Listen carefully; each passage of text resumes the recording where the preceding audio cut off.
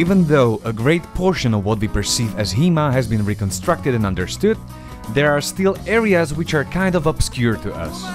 Perhaps the greatest challenge for us modern fencers is to understand the why, how and when aspects of the tricks that we practice, since it's the topic which lacks almost any coverage.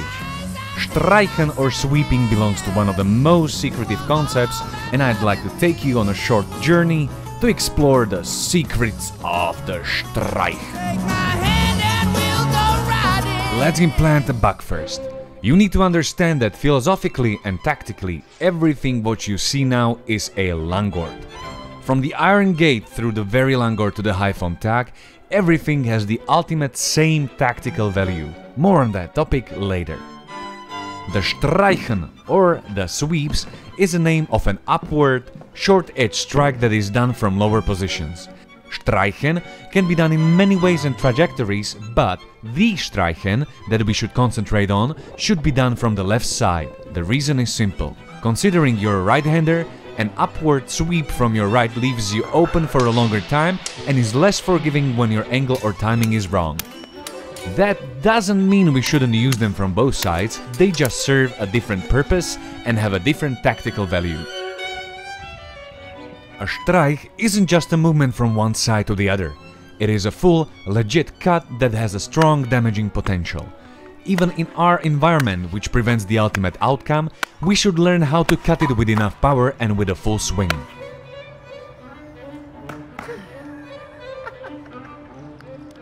Ultimately, techniques are not important, but in order to give you an overview of what can be done, let's go through the 9 plays that can be found in the Ringegg manuscript, the most detailed account for Streichen tricks that we have.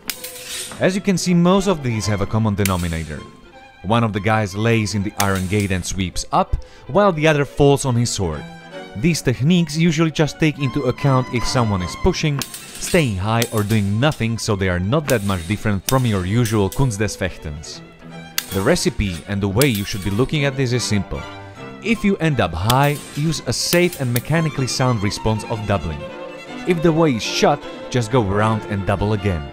If your partner is weak and flies away, just return in the most direct way possible. By the way, when you try this very typical Streichen drill from the other side as well, you will immediately see why it's not wise from the right. If your opponent is pushing too much in the bind, just yield to the pressure, let them go their way. They will help you to gain momentum and strike them in the shortest possible way. This is the Schnappen, one of the Abschneiden which is mentioned in the standard Zettel. The term Zekrur or Schneller is reserved for short, swift strikes towards openings.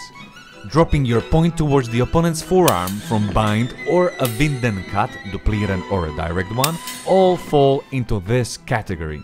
Every time you have the opportunity and it doesn't endanger you, just shoot a touch towards the nearest opening.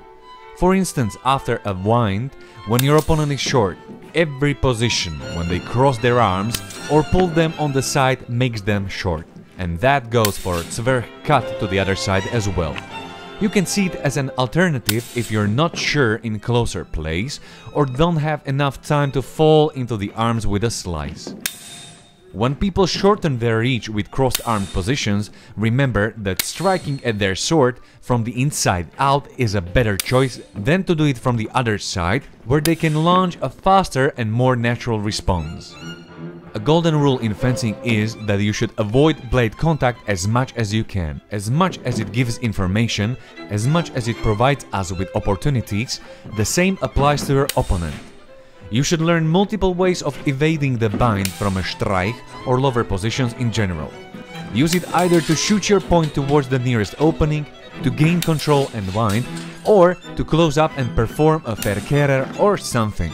Options are almost limitless, just explore them as much as you can.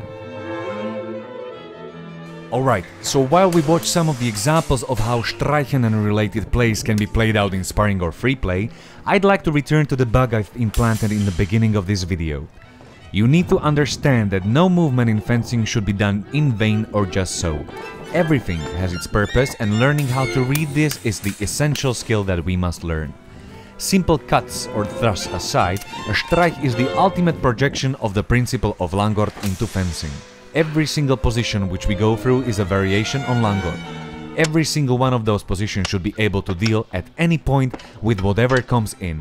When I'm standing in the iron gate, I'm a danger with sweeping. While sweeping, I'm moving for the pointy Langorts, which means I have the longest reach, and whether I bind my opponents from below or above, I should be able to handle them easily and safely. When I find myself in the high vom Tag, I'm in the most menacing position, ready to shoot the point or a cut at any time. There is not a single time where I am not a danger to them, if I learn to control Langort and understand its applications.